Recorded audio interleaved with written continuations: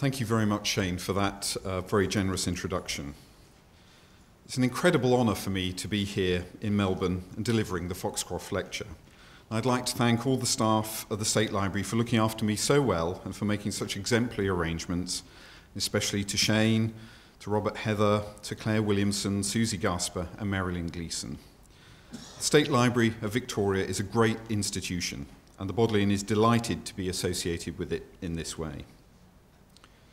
Reading Shane's entertaining and interesting account of Foxcroft in the La Trobe Journal, I can't help but feel an affinity to the great man. A passion for improving library services and collections, and a deep interest in early printed books are both attributes that he and I share.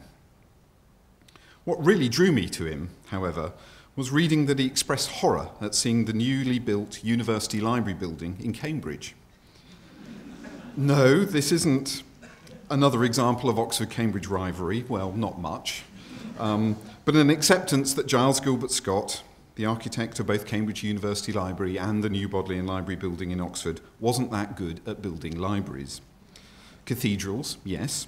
Power stations, yes. Libraries, no. We're in the process of completely renewing the new Bodleian Library in Oxford, turning a large but deeply uninspiring building in the centre of an amazing city for architecture into a vibrant and inspirational centre for learning. I hope Foxcroft would approve. So to my lecture this evening. As Henry VIII said to one of his wives, I shan't keep you long. What I do hope to do in the next 45 minutes or so is to consider in a very general way the past, present and future of the interactions between libraries and the book arts, and indeed with book artists. But before I launch in, I think I should explain some terms of reference. I'm a librarian after all. First of all, what do I mean by the book arts? Coming from Oxford, I feel I should quote immediately from the recent and wonderful Oxford Companion to the Book, OUP 2010, edited by Michael Suarez and Henry Woodhausen. Book art is there defined as the idea of the book as a work of visual or tactile art beyond its textual value. The entry goes to discuss the importance of artists' books and continues to assert that book art covers a variety of artworks based around the form or concept of the book. The inference of this definition is that book arts are a combination of words and images, and what is really meant here is the printed publication. I think it's important that we consider a wide variety of elements that can be brought under the heading the book arts. These might include calligraphy, to which I mean formal writing with the edged pen. Typography, meant here to be the process of design of an entire printed book, but especially of the type and associated presswork. Illustration, referring to any kind of graphic illustration of a book, either by reproductive processes or by handwork, including artists' books. Bookbinding, meaning here particularly the design and execution of the decoration of book covers. And the use of materials such as ink, pigment, paper, parchment, leather, and other materials used in the creation of the book itself. The process of thought that goes into the materials that are used in the creation of a book, the skills, technologies, and crafts that are brought to bear in its creation, as well as the process of designing or selecting type, script, text, and images, and the surfaces that ink or pigment are presented on, all of these can be swept up in the term book arts. It's this broad sense of the book arts, then, that I wish to consider in relation to institutional research libraries, institutions that are undergoing profound changes and significant challenges in a world that is increasingly dominated and obsessed by digital technologies. At this point, I'd like to issue a kind of caveat emptor. This talk is in no way an assault on digital information or the idea of the electronic book. Part of my responsibilities at the Bodleian is for information technology. Information technology continues to provide serious benefits both for the citizen, the scholar, and the librarian, transforming search capabilities and power, providing ubiquitous access to information, and unlocking the physical boundaries of libraries. All are positive benefits for readers and librarians. The digital and the analog can and will, in my view, continue to coexist and to complement one another for decades and probably for centuries to come. The fact that I'm also keeper of special collections is, in my view, an entirely natural co-location of responsibilities. What I want to discuss, however, relates to the enduring power of the physical book, and in particular the arts of the book, the ubiquity of text and images in digital form, and the peculiar restrictions that these formats impose on the creators and the readers of books allow us, I think, to consider the book art as an even greater and more powerful force than has been the case for over a century.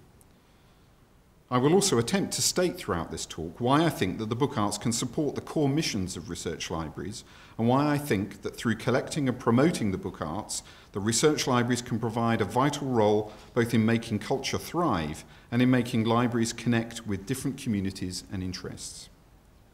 My focus will be on the general research library, not unlike the Bodleian Libraries at the University of Oxford where I work, but my comments could equally apply to any research library outside of an academic setting, such as the great institution in which we are gathered today.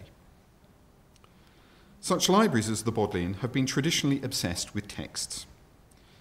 The academic communities that they have supported for centuries have held the texts to be supremely important, and illustration to be of less importance. Oxford only offered art history as an undergraduate degree in 2004. Today, these libraries spend vast sums of money on information in digital form. The Bodleian now spends 3/4 of its book buying budget on digital information, largely in the form of electronic journals and dominated by the fields of science, technology and medicine, like the journal Nature, for example.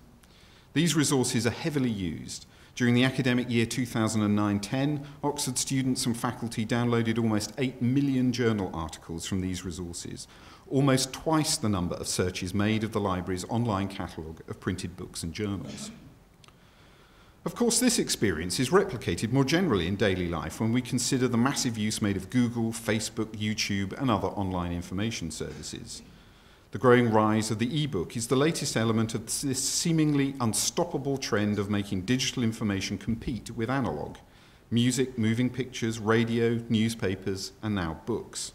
If the digital is in the process of destroying the music business and the newspaper industry, and serious journalism along with it, what will become of the makers of fine books and book artists? There are some associated questions alongside this. Does the digital age suppress the book arts or encourage them? I mentioned before that I'm not arguing against the importance or indeed the necessity of digital information.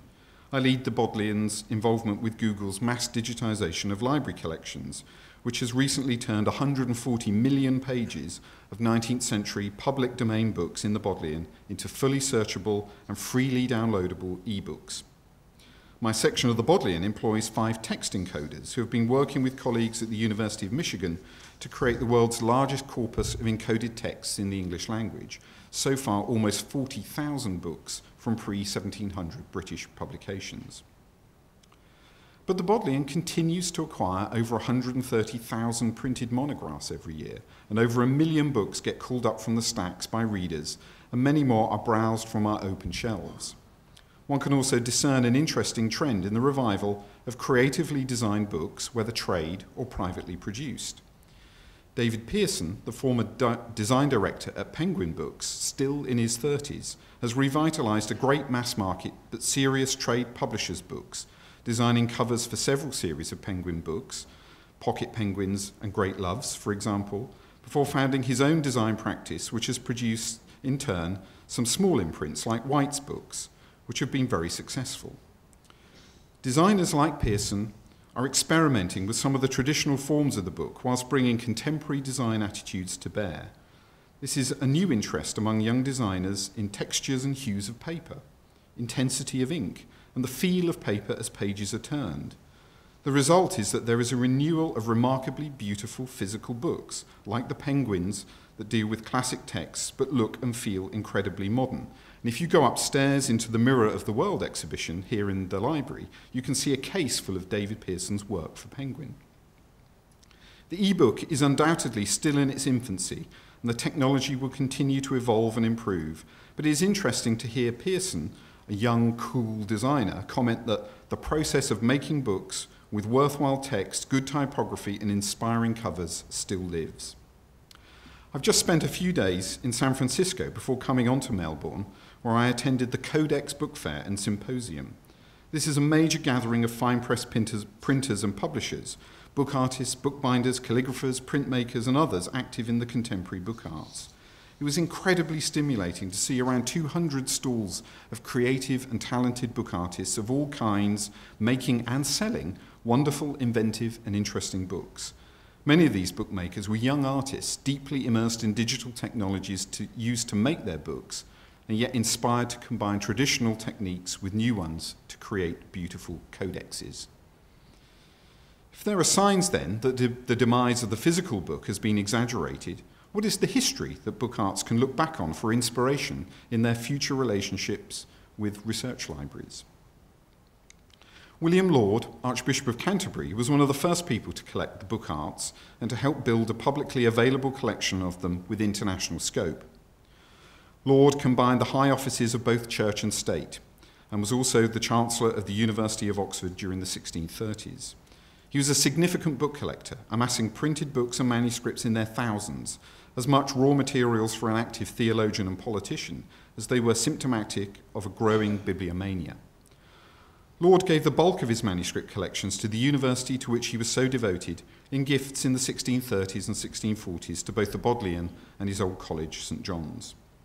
The Bodleian gifts were the most extensive, over 2,000 manuscripts, including many important medieval manuscripts with English monastic provenance, marking Laud out as one of the successors to the circle of Matthew Parker at Corpus Christi, Cambridge. However, a significant number of the books collected by Laud at this time could be argued to fall under the heading The Arts of the Book, as they featured heavily illuminated Western manuscripts, as well as some of the first illuminated manuscripts to arrive in the West from the Near East and from Mughal India. 147 Arabic manuscripts and 74 Persian and Turkish. Given Laud's position in the court and in the state, he was able to deploy the network of ambassadors and the network created by the Levant Company in places like Syria and Turkey to have agents who would look out for books and manuscripts for him. These included such exotic creatures to the early 17th century librarians of Oxford as illuminated and calligraphic books in Turkish, Arabic and Persian, some of them from the Mughal courts, but no doubt traded via places where English agents could acquire them, Damascus, Aleppo and Constantinople. These Mughal paintings were created by some of the greatest artists of the period and must have appeared as exceptionally beautiful at the time they were first viewed in London and Oxford in the 1630s. Laud was not, of course, specifically collecting examples of fine penmanship or painting.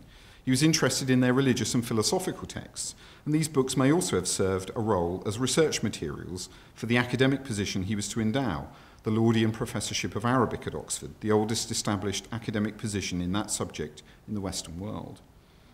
Other collectors would soon add to this public institutional collection of art in book form. John Greaves, one of the civilian professors of geometry, would return from the Middle East with albums of Mughal miniatures in lacquered bindings, as well as this copy of the Book of Ingenious Mechanical Devices by Ismail ibn al-Razaz al-Jazari. As his surname indicates, the author's homeland was Al Jazeera, the area between the upper reaches of the Tigris and the Euphrates. He died in 1206, and his book is one of the earliest manuals of engineering.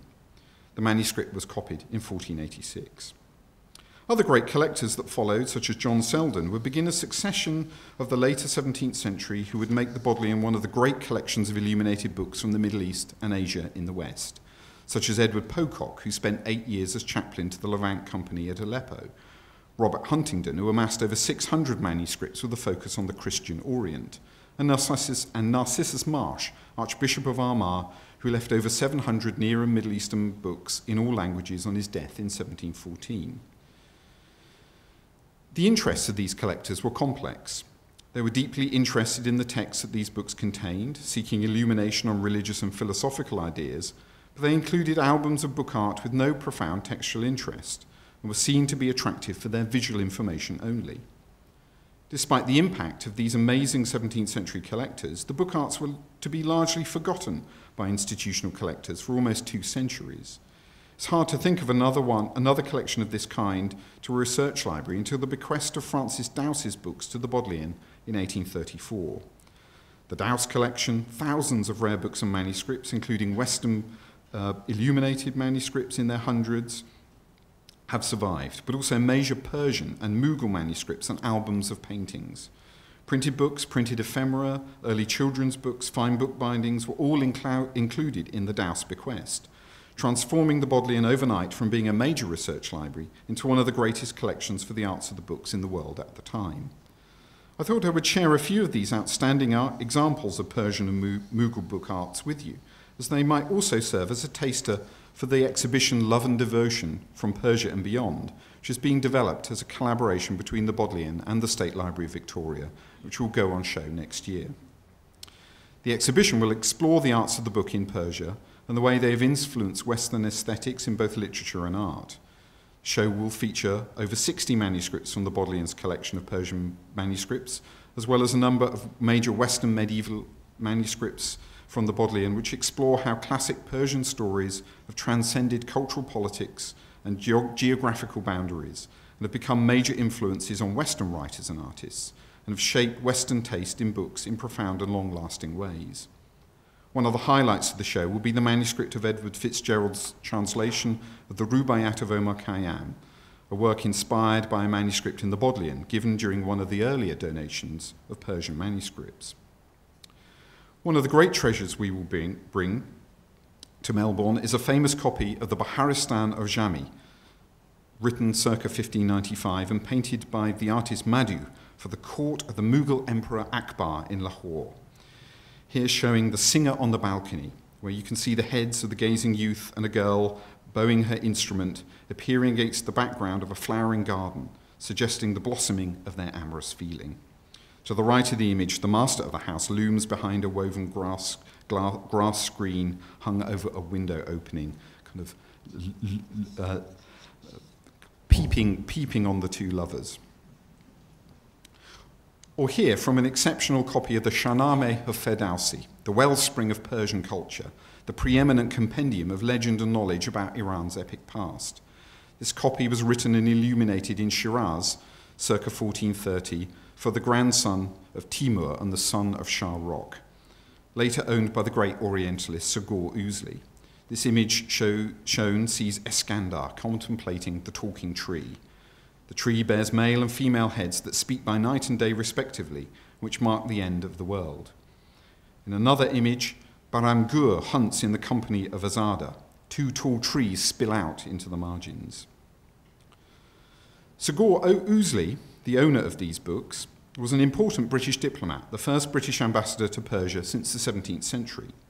He became imbued with a love for Persian culture and taught himself Persian, Arabic and Turkish, a passion he shared with his brother William. Both of them collected extensively, and these collections were, for the most part, to be brought together in the Bodleian in a series of gifts and purchases during the 19th century. This image shows Buram Gur and Princess Khwarazm in the Blue Pavilion from a copy of the Sabah Sayara, circa 1553. These images from the Haftarang, or the Seven Thrones by Nur Jami, another classic of Persian literature. This one is from the Mantikaltir, or Conference of the Birds, a poem by Farid Uddin Attar, which uses the device of a journey by 30 birds led by a hoopoe as an allegory of the Sufi master's path to wisdom. The modern appreciation of the book arts really begins with William Morris, and therefore conveniently for me in Oxford. William Morris, as an undergraduate at Exeter College, encountered medieval aesthetics and craft traditions at the same time as he encountered important writings, such as those of John Ruskin and of the Scandinavian literature of the early Middle Ages. He also met people who became major collaborators with him in the book arts, such as Edward Burd-Jones, a fellow undergraduate. But during his time as a student, Morris also encountered serious books, and we have a record in the Bodleian of his viewing a major Western illuminated manuscript, a 13th century apocalypse which had come to the Bodleian a few decades earlier in the bequest of Francis Douse, and now known as the Douse Apocalypse. Morris, of course, went on to produce superb calligraphic manuscripts, including using his own collection of Renaissance writing manuals to support his passion, as well as commissioning work from professional scribes and illuminators, and of even greater relevance to this presentation, of course, to establish the most influential private press of all time, the Kelmscott Press.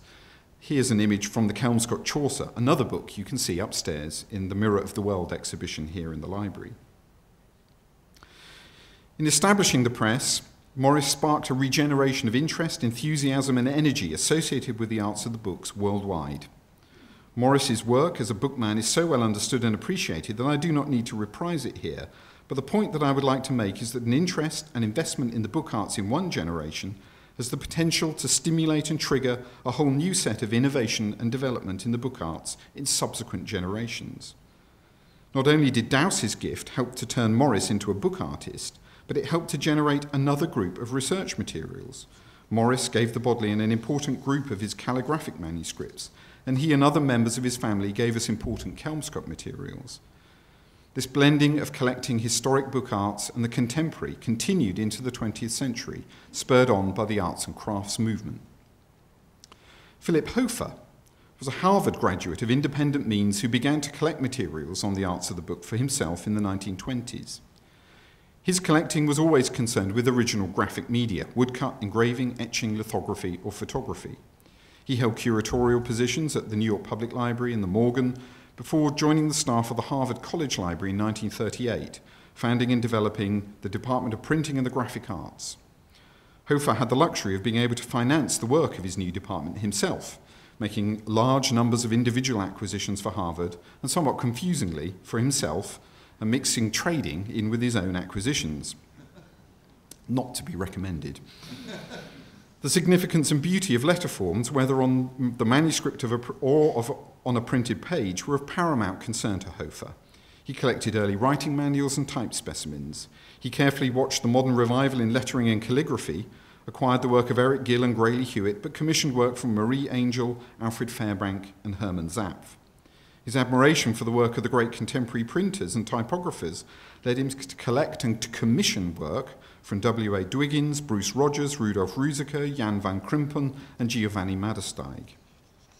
Fortunately, the Bodleian's own interests coincided with those of Philip Hofer, and between 1955 and 61, he commissioned the celebrated British calligrapher Irene Wellington to write out a text called The Quartet of the Seasons, with miniatures by the artist Marie Angel as a gift to the Bodleian. Irene Wellington was an assistant to and favourite pupil of the great calligrapher Edward Johnston, himself, of course, a disciple of William Morris. The quartet was to be bound in separate folds of vellum, but this was never done.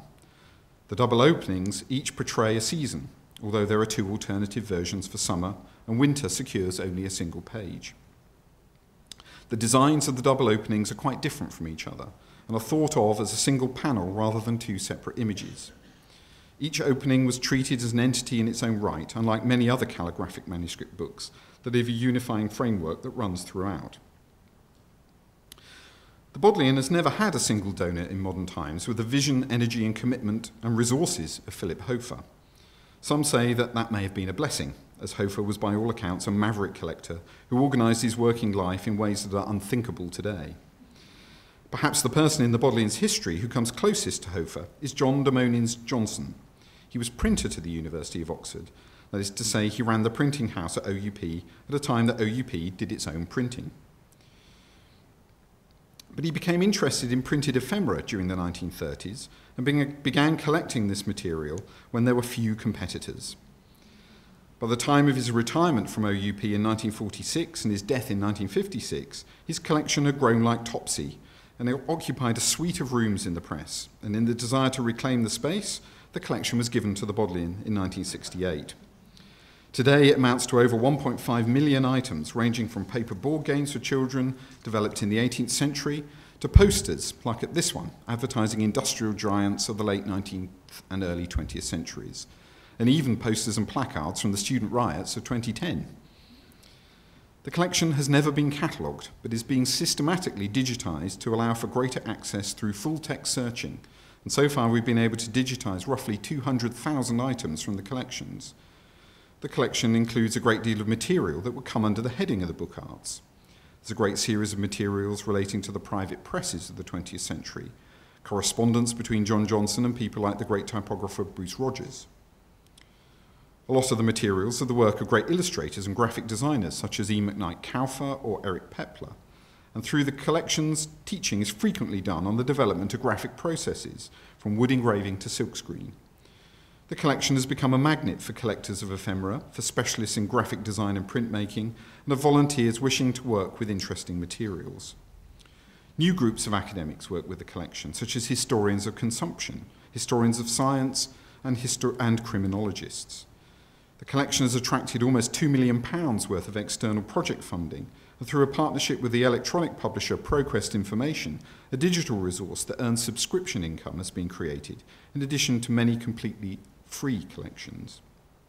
The message here is that what has been viewed as a book arts collection, albeit in its broadest sense, will be interpreted in many different ways by different generations of scholars and will remain latent with opportunities for scholarly exploitation, both teaching and research, for attracting external research funding, and for generating income through collaboration with publishers. As someone once said, what's not to like? Major special collections of historic materials relating to the book arts clearly then have a more than passing relevance to the work of the 21st century research library. They can be seen as pretty integral to the core mission of these bodies. But what about more specialist areas of collecting, or direct involvement in the contemporary practice of the specific areas of the book arts? What business might a research library have in collecting contemporary book bindings, or sponsoring competitions, or even commissioning the work of a contemporary bookbinder? Many great research libraries have had an interest in fine bookbinding in the past, dating mostly from the days when almost all institutions of this kind had binderies of their own. And they wouldn't produce things like this, which is a 10th century German metal binding with a Carolingian ivory inset in the cover. These binderies, but institutional libraries, when they had their own book binderies, would undertake routine journal binding as well as repairs to older books. But as the costs of maintaining independent binderies have outstripped the demands on them, and the rise in electronic journal provision has further rendered the bound periodical as a thing of the past, libraries have tended to close their own operations and to outsource their binding needs. But of course, the bathwater, which was discarded with such alacrity in the 1990s, has also contained a few babies. One of them was knowledge of books as three-dimensional structural objects, and the knowledge of how to repair damaged books that libraries might want to keep has now become harder and in many ways more expensive. This knowledge is now the preserve of curators of rare books and of the more specialist breed of conservator. One of the other babies has been fine bookbinding. It's very often the case in library bookbinderies that some of the staff would be enthusiastic fine binders, interested mostly in finishing rather than the less glamorous aspects of forwarding. But these individuals played a part in retaining these skills and would occasionally foster among their community a fine binder of great quality. Libraries like the Bodleian have, of course, collected fine bindings from the Middle Ages and Renaissance for some time. Sometimes this has been collecting by accident, such as this embroidered binding made as a New Year's gift for Queen Elizabeth I by the royal printer Christopher Barker, and really acquired for its royal association rather than for the binding. Others have arrived with the collections donated by great collectors of the 20th century, such as the Broxbourne collection formed by Albert Ehrman in the first 6 decades of the 20th century and encompassing some 2,000 medieval, Renaissance and modern bindings, such as this quintessential book arts binding from the Dove's Bindery on an edition of Milton, or this wonderful Art Deco binding by the woman, the binder Sybil Pye, bought by Ehrman from the binder, and this commission by the French binder Paul Bonnet.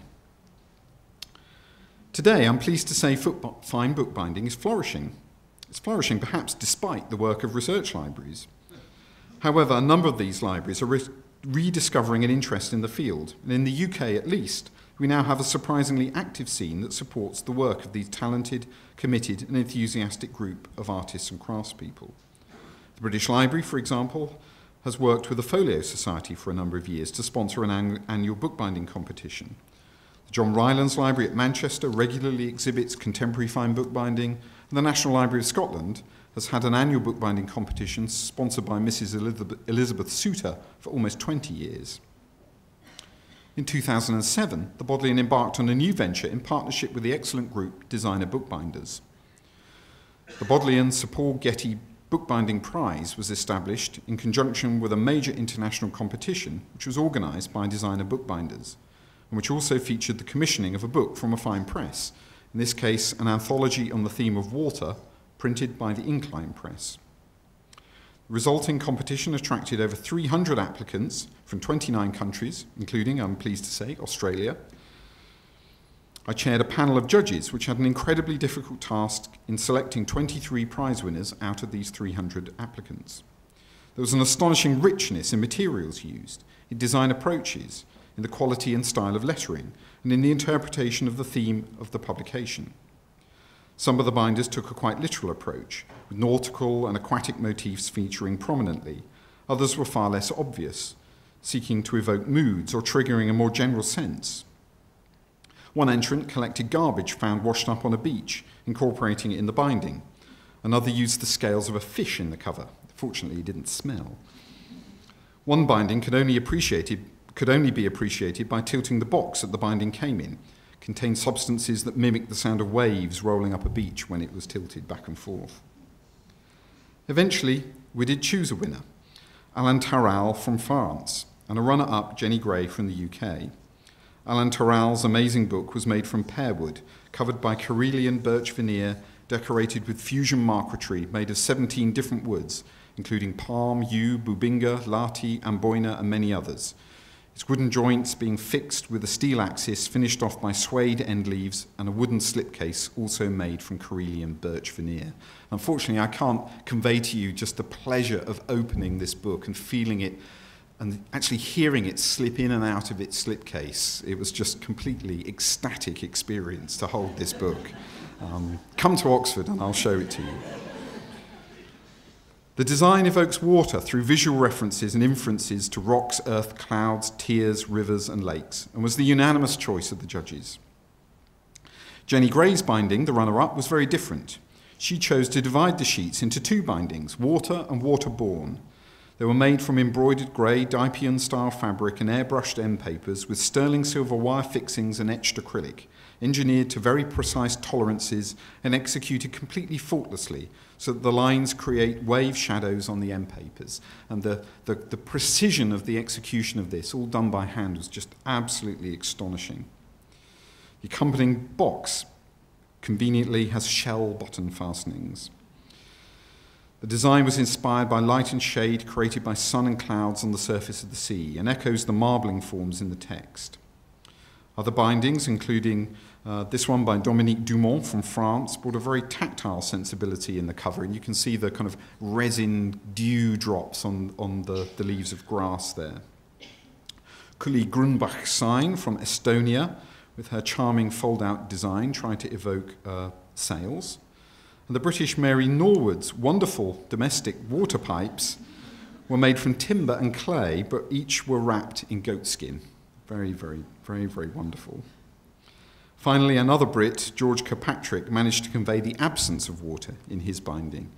You can just see the metal clasp was actually made of silver, and there's a kind of drop of water that it makes on the upper leaf onto these parched, muddy bottom of a river or a lake. And on the bottom side, the water is encouraging the new shoots of growth. Very, very inventive. This exhibition was seen by well over 20,000 people in Oxford, and many more during a US tour where it was shown by the Boston Public Library, by Bonhams and Butterfields in San Francisco, and by the Grolier Club in New York City. The Bodleian produced a sumptuous catalogue of the competition in collaboration with designer bookbinders, which has also sold over 2,000 copies. The binders were able to sell their works after the various exhibitions and found the whole experience enhancing to their careers, many obtaining commissions as well as selling the competition bindings. The competition and exhibition at the Bodleian was sponsored by Mark Getty in honour of his late father, Sir Paul Getty, one of the most important philanthropists in the UK and the owner of a major collection of rare books and manuscripts. So the association is a natural alliance of interests of his and those of the Bodleian.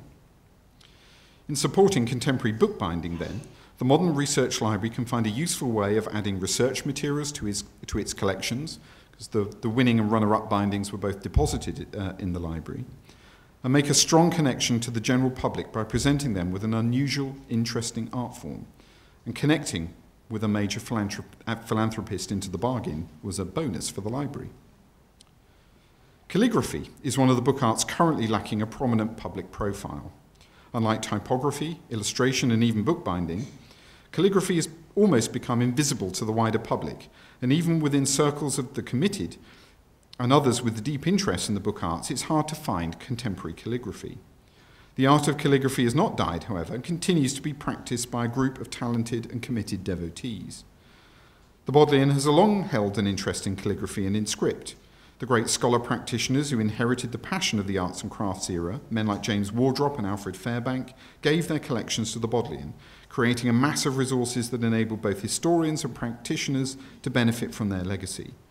One of the Bodleian's own staff became so accomplished that exhibition catalogues, signs, and many other more routine labels were created very carefully and beautifully by him in a modern italic. Incredibly visually appealing, but incredibly profligate of staff time, unfortunately, and it's now lapsed. One of the legacies of Wardrop and Fairbank was the foundation of Oxford Scribes, an organisation not founded until 1984, but inspired by their efforts. The society grew up in Oxford, surrounded both by institutions able and willing to commission work, and a deep well of reference materials in the Bodleian for inspiration and information. One of our great supporters recently commissioned a wonderful calligraphic tour de force by members of Oxford Scribes, a set of contemporary calligraphic copies of each of Shakespeare's sonnets. In all, some 30 calligraphers were involved, each producing a different sonnet on a sheet of vellum, the group then stored in this custom-built wooden case. This is a really beautiful object that will enhance future Bodleian exhibitions on Shakespeare or poetry, as well as providing a record of early 21st century calligraphy for future cultural historians. Perhaps most significant, the man who commissioned the work helped to preserve the practice of one of the most beautiful of the book arts. Without active commissions such as this, calligraphy may suffer the death of 1,000 cuts. Should the Bodleian, as a past recipient of benefactions relating to calligraphy and as a major centre for the study of calligraphy, become a commissioner?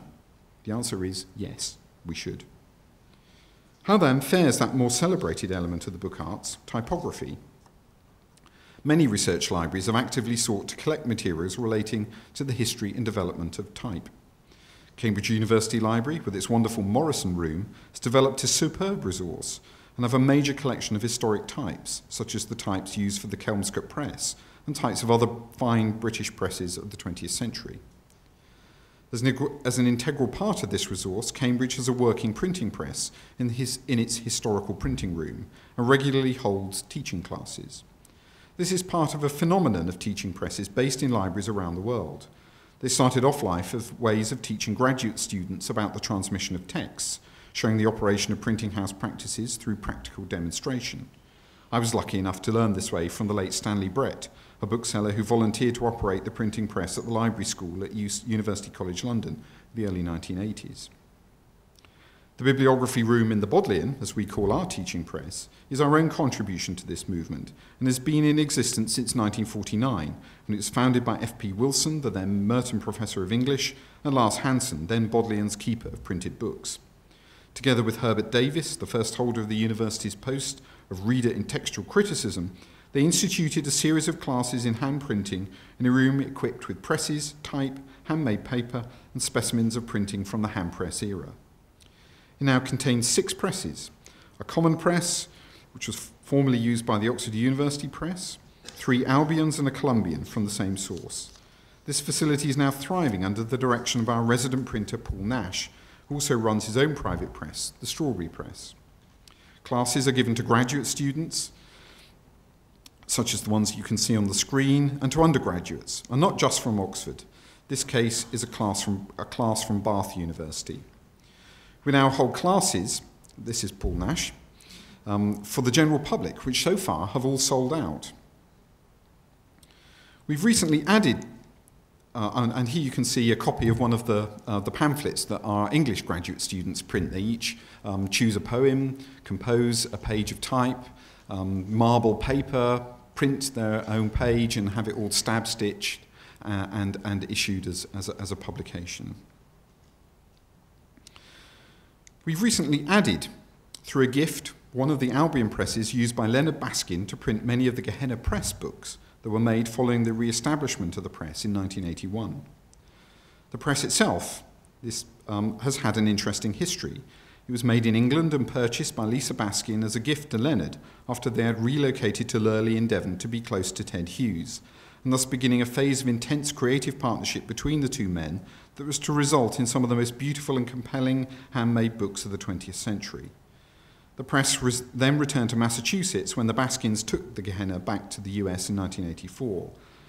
And the press finally returned to the UK in 2009, collecting fabulous frequent flyer points in the process, when the Bodleian acquired the Gehenna Press archive as part gift and part purchase.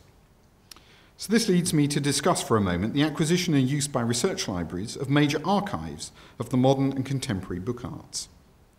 The Gehenna Press archive is the Bodleian's most recent acquisition of a book arts archive. In the past 20 years, we have acquired others, such as the archive of the book designer who presided over the design of books at the Bodley Head, John Ryder, and more recently the gift of the papers of Vivian Ridler, the last person to hold the title printer to the University of Oxford. But Gehenna has been different. We purchased part of it, for one thing. Why should we spend money on such an archive? Firstly, it provides us with a rich archive for graduate students and senior scholars to get to grips with. There's a great deal of correspondence, notebooks and other textual items, as well as a great series of literary manuscripts, from manuscript drafts to final proofs documenting the work of the poets and writers that Leonard Baskin collaborated with, the most celebrated of whom, of course, was Ted Hughes. The archive, of course, also shows the press in action. Trial proofs and dummies of the letterpress work are there in abundance, but it is the visual and artistic material that really marks the collection out for us. Baskin's artistic vision was both original and powerful, highly skillful and technically innovative. The extensive collections document his artistic processes from sketches on the back of discarded proof sheets to various stages of engraving, etching, woodcut and linocut, and indeed many other graphic processes. The complexity of his use of different processes, often used in combination, and especially of his use of multiple colours, will provide challenging material for graduate students to hone their skills in the material culture of late 20th century art, and it will provide great opportunities for teaching undergraduates about printmaking and graphic processes using real-life examples of technical experimentation, as well as getting to grips with the largely unmined archival research resource. The archive is so rich in materials that we are actively planning a major exhibition based on the work of Leonard Baskin as a book artist and centred around the Gehenna archive. This is being conceived as a major project involving academic research, the publication of a scholarly catalogue and a major touring exhibition. The project will provide a superb vehicle for scholars at Oxford and will be funded through research grants. Such a project will hit a number of buttons for the Bodleian. We can help one of our high-pressed humanities departments through providing a research project, which will produce research outputs, in inverted commas, as books, articles and catalogues are now deemed by the Higher Education Funding Council in the UK, including exhibitions themselves, which have the added benefit of producing evidence of impact. A real buzzword in UK research funding at the moment. The humanities tend to struggle to demonstrate the impact of their research. It's easier to demonstrate the impacts of cancer medicine, say, than the rhetoric of Demosthenes. But attendance at a public exhibition where hundreds of thousands of people might potentially attend can be measured. I'm not arguing here in favour of impact as a tool to measure the value of research or as a factor to calculate research funding, but in the UK we exist in this regime now, and anything that libraries can do to help humanities researchers play the game can only be a good thing. Leonard Baskin's work defies categorisation, or his books fine press editions or artist books. I'd like to consider for a moment the concept of the artist book. A large collection of artist books can show in an affordable way the development of modern art throughout the 20th century and into the 21st. I'd like to cite, for example, the Reeva and David Logan collection of illustrated books at the Fine Art Museums of San Francisco, an amazingly rich collection of artist books which really connect the world of books to the world of fine art and transcend somehow the craft tradition that William Morris reignited in the late 19th century. And through the Kelmscott Chaucer, though the Kelmscott Chaucer can in some ways claim to be the world's first modern artist book. Other artists produce superbly conceived combinations of images and text, sometimes weighted very heavily in favour of the art. After Morris, we have Odilon Redon, Rodin, Picasso, Kandinsky, Chagall, and of course Matisse. Then in the post-war era, artists like Claes Odenberg, Ed Ruscha, Ron Kitai, Jasper Johns, Robert Motherwell and Howard Hodgkin have all produced wonderful artist books, many of which are now almost unobtainably rare and expensive. This then provides libraries with a great opportunity to acquire the work of major artists in an affordable way. If you can get to them early, these superb resources for teaching and research can be acquired when the artists are still relatively young, and of course they're much more affordable than the canvases and sculpture that hang in great galleries. And you can see again some fantastic artist books up in the Mirror of the World exhibition upstairs in the library. I would like to spend a little time discussing one important artist book archive in the Bodleian, that of Tom Phillips. Tom Phillips is one of those people who elude being pigeonholed, such is the breadth of his talent, interests and skills. He's best known as a great visual artist, much sought-after portrait painter, and a designer of such diverse things as the Conflict Memorial in Westminster Abbey and a 50-pence piece. He's curated major exhibitions, such as the major survey of African art at the Royal Academy in the Guggenheim in 1995, Africa, Art of a Continent, and has also composed operas, designed tapestries and album covers. He's also an expert on the history of postcards. In the mid-1960s, Tom Phillips took a forgotten 19th century novel, W.H. Mallock's A Human Document, and began working over the extant text to create something new. Tom plundered, mined and undermined its text to make it yield the ghosts of other possible stories, scenes, poems, erotic incidents and surrealist catastrophes which seemed to lurk within its wall of words. As I worked upon it, he recounted, I replaced the text I'd stripped away with visual images of all kinds. And on this dust jacket, just you can see an example of one of his humorment pages. He actually designed this one for the library. Tom keeps working on the humorment project and occasionally adds new pages for other projects, such as this one, which adorns the wrappers of a book on photo postcards that he's recently published with the Bodleian's own imprint. Our first piece of work with Tom Phillips was the acquisition of his archive for the artist's book of Dante's Inferno, which he published under his own imprint of the Telford Press. This deluxe edition of 138 prints, which accompanied the translated poetry, took him 7 years to complete, and it became a complete work of art. He began by drawing a bust of Dante every day for 2 years, between 1975 and 1977, and then began a translation of Dante's original in Italian by sending stanzas of his translation on a postcard to his mentor Frank Auerbach and the playwright David Rodkin, and working on them in what he describes as several hundred evenings from 1979 to 1982. The prints were painstakingly printed as etchings, lithographs and screen prints, with Tom even having paper made and tinted to his own specifications at Inverness Mills near Wells in Somerset, with his signature incorporated into the watermark. Although 15 notebooks were filled with the preparatory textual and artistic studies, the resultant deluxe edition was in 3 volumes weighing in at over £14. The Bodleian purchased the archive of the Dante book from Tom Phillips in 2004 and showed a selection of pieces in an exhibition called Italy's Three Crowns, created by the Professor of Italian at Oxford and designed to celebrate the cultural impact of Dante, Petrarch and Boccaccio. Of course, the Bodleian has superb holdings of medieval and Renaissance manuscripts and early printed books of all 3 writers, but the inclusion of the Phillips material brought our survey bang up to date, and we were able to also to show clips from a TV Dante, which Tom wrote with the director Peter Greenaway as the first commission for the British TV station Channel 4.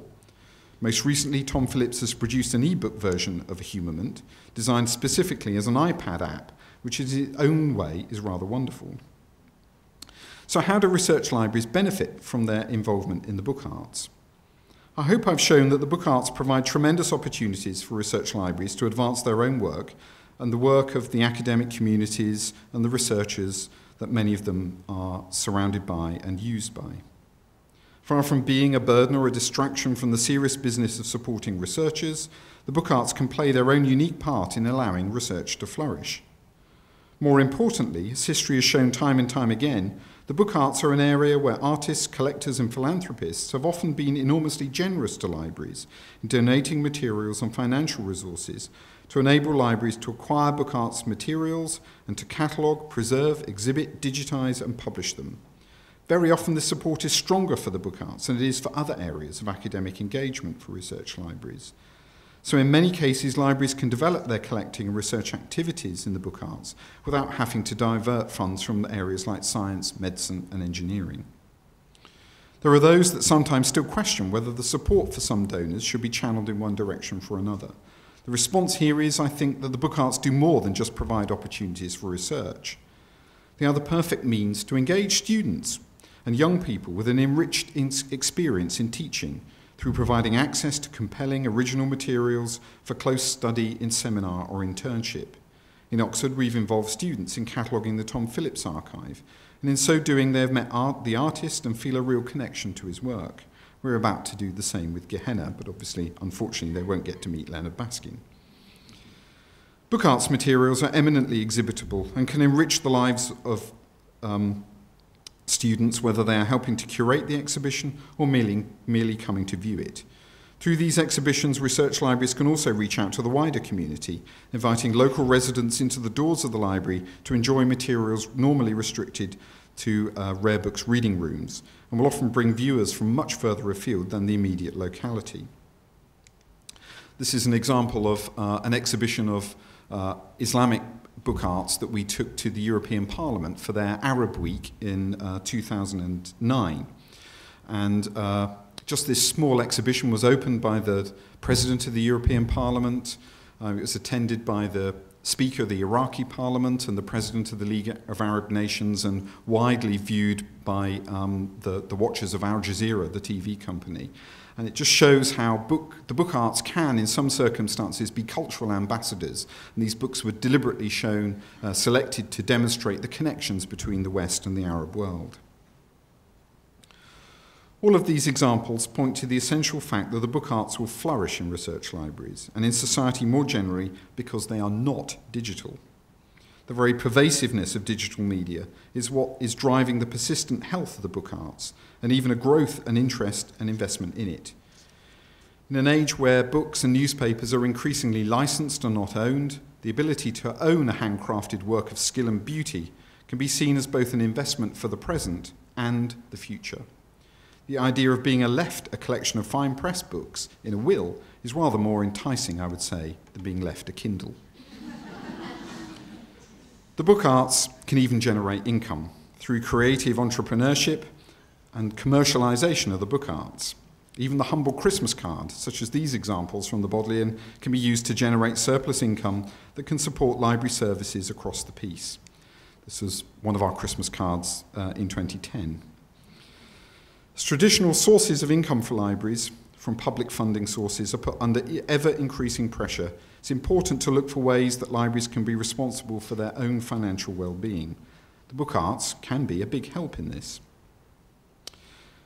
This sense, then, that the book arts look forward to the future as much as they do to the past is at the heart of how research libraries, I think, should engage with the book arts. It also poses a more challenging question for these institutions. What is the role of the research library in cultural preservation? In the past, probably without realising it, research libraries sometimes played an active role in the preservation of the skills and techniques of the book arts. They did this through their in-house binderies, through their teaching presses, through supporting minority interests in fields such as calligraphy and printmaking. The survival of these skills and interests is intimately connected with research. Knowing in great detail how parchment was prepared in Renaissance Italy, or how the more obscure processes in photography, like the platinum process, for example, were undertaken, is vital for many contemporary book artists. So too are the kind of advanced digital skills and expertise that often reside in library IT departments.